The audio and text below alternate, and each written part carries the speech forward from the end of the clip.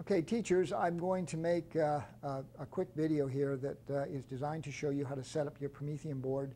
If you want to wait until I get there, great, but if you want to jump in and start this, it's pretty simple to do. There's two things to do to turn on your Promethean board. The first thing is we're going to go, if I can get the camera to work, we're going to go to the side here, left side and behind the Promethean board, and you'll see this little, right here, this little computer. And right down here in the corner, I can't quite get my camera around to that, but right down here in the corner there's a little round button. You can feel for it. And when you push that button in, you'll see there's a blue light. You can see the blue light just came on right here, and that tells you the computer is on. We're going to go around the front now. And down in the front here, if we turn on the panel by pushing that button in, the panel light lights up green, and we have our panel lights up. So as you can see, turning on the computer and turning on the display, we have a splash screen that comes up, and all I'm going to do is swipe that up. There we go. And it's going to allow me to log in. Now, as you can see, I've already logged into this one. For you, what you'll want to do is come over here and type or tap Other User. That'll bring this panel up. Then go over to this icon in the center and touch it. Make your computer easier. And choose On-Screen Keyboard. When the keyboard comes up, again, tap Username, and you'll be able to type in your username to log in to the Promethean board. And then I'm going to tap Password.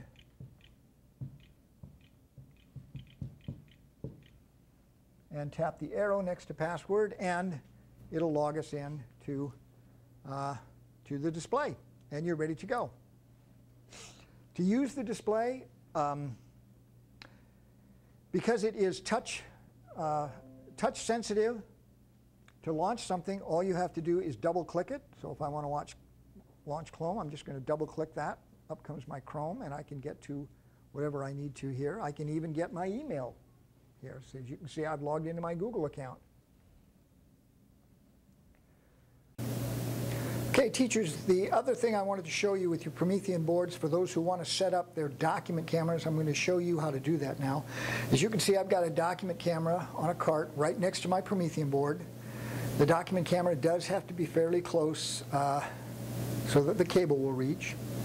And I've got my power to my document camera, and I've got my VGA cord, a VGA cord already plugged in to VGA out, and the other end of this cord runs around, and you can see it comes up under the bottom left corner of the Promethean board. Let me see if I can get down there and show you where that is. Right up underneath you can see, maybe you can see, good grief, there we go. There's the VGA cable plugged into the bottom of the Promethean board. But even though my document camera is turned on, and it is on, you can see I've got a blue light, I've got a book in place, but I've got no image. So what we have to do is go down in front to this little door here, open it up, and inside here you're going to see several buttons, and one of them is going to have a VGA symbol, which is right here. I'm going to push that, and there's my document camera image. The only problem is you can see that my book is oriented the way I want, but the image isn't showing up the way I want. So what I'd like to do is rotate this 90 degrees. I'm going to show you how to do that very quickly. All you have to do is go over to your document camera, push the menu button. The menu will come up on your screen. As you can see, the third item down is rotate. Going back to my document camera, I'm going to push the down arrow, and as I do that, you'll see the line goes down. Once rotate is underlined, I'm going to go back, go to the right arrow, and push that one time so I've got 90 degrees showing up under rotate. Then I'm going to go back, turn off the menu, and now you can see that my image and my book are aligned. So if you're having that problem, that's how you fix it.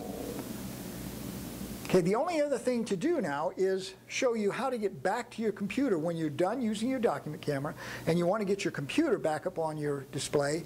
You go back here to this little panel at the bottom of the Promethean board, and right next to the VGA button there is a symbol for HDMI. I'm going to push that button one time, and that's going to take me to HDMI 1.